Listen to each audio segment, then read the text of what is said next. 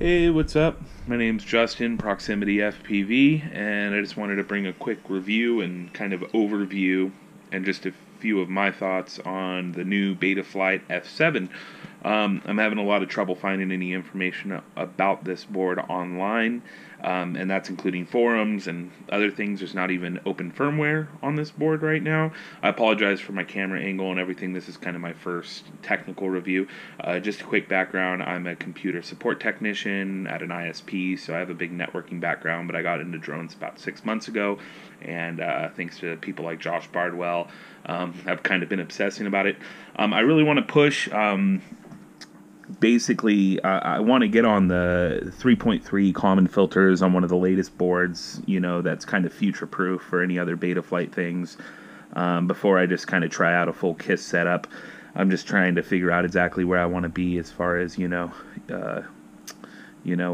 flight controller is going to give me the kind of flight characteristics that I care about. And I feel like, with BetaFlight, if people kind of push it hard enough and we get the settings just right, we can probably kind of simulate the same kind of feel that freestyle pilots kind of brag about as far as KISS goes. I'm still going to go on the KISS bandwagon eventually and just really put some work and effort into that. But yeah, anyways, so let's take a look at the board. So thank God all the main soldering pads are on the top of the board. BetaFlight F3 was just total pain in the butt to solder up, but you just have your battery leads on the bottom. You can see it's got a 1.2 Beck on there, 5 volts, OSDs on the bottom.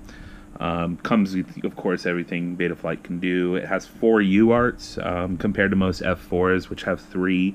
I don't know if they're all broken out. This isn't super detailed. You can always go to the website to kind of get a better overview.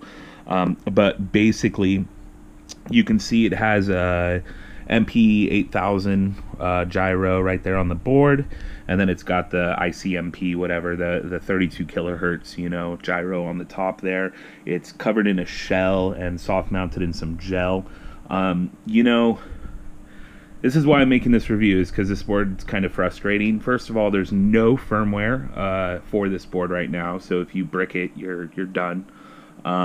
There's none of the custom firmware that supports Kalman filters on 3.3 that people have been releasing. There's nothing for this board right now. Also, I know this is kind of common knowledge, but BetaFlight is not optimized to run on a flight controller, F7, excuse me. So my CPU load at 3232 is 100% locked in.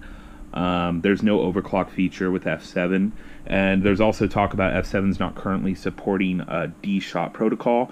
If I could get Kalman filters to work on it, I guess that wouldn't be a concern, since you probably want to run Kalman on multi-shot 3216 or 3232. So anyways, just a few quick things. The MP8000, I think a lot of people are opting to use that over this newer board, and you can disconnect this little ribbon cable from the side of the board there, and then it's just secured. The shell and the gel and all that stuff is secured over the F7 by these little screws on the bottom. You can save 2.5 grams by removing that gyro, so if you're going to roll with the MP8000 anyways, you might end up taking that off. I'm not going to. I'm not super stickler over a couple grams here and there, but yeah, that's definitely an option. I've seen people doing that. Well, at least one person I know who's been talking about this board. So just a quick thing I wanted to say about it. I have been able to get it to run on 1616 kilohertz with dynamic filters turned on, and accelerometer, all that kind of jazz, and it runs at about 70% CPU load. I don't know how it's going to fly, or if I'm just going to kick it back down to 8.8 versus 1616, but I'm going to go ahead and try it out 1616 with dynamic filters turned on, and I'm just going to hope that they release some Kalman filter BetaFlight firmware for this sooner rather than later, because it is kind of the reason I purchased it. So yeah, I think it's a great board. It's beautiful, awesome. It is a little pricier than most flight controllers. It's at about $60. but you figure you are paying for kind of the double gyro feature. It's easy to turn that off and on. Oscar Lang has a great kind of overview of some of the features of this board, but he also includes the command line that's required to, choose which gyro you need to use. And I figure BetaFlight soon enough will be focusing on the F7, especially, I think, because they've released this board, BetaFlight F7. If they want it to be popular and successful, I imagine the devs will probably want to put some time into optimizing BetaFlight for the F7.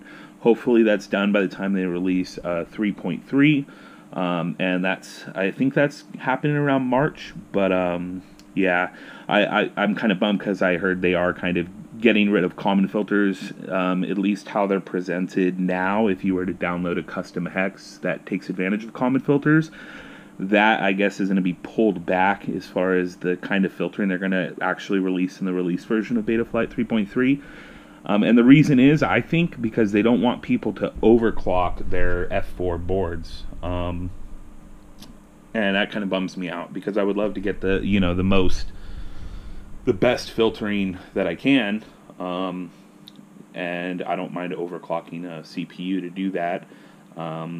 Maybe they need to just optimize it for the F7 and move on if Kalman filters are going to, kind of bridge that gap as far as flight characteristics on especially noisy quads and stuff like that.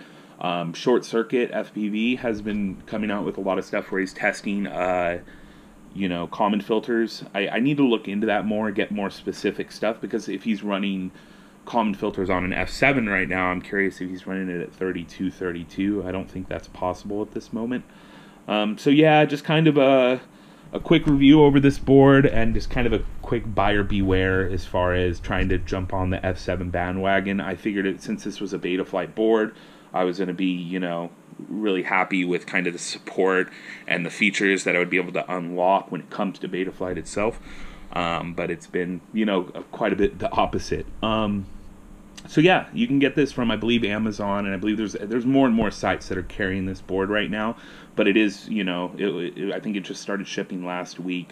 So yeah, this is my first technical, kind of YouTube submission. So yeah, hope it's all right. I'll take a look in editing. Yeah, this is Justin, and y'all have a great day.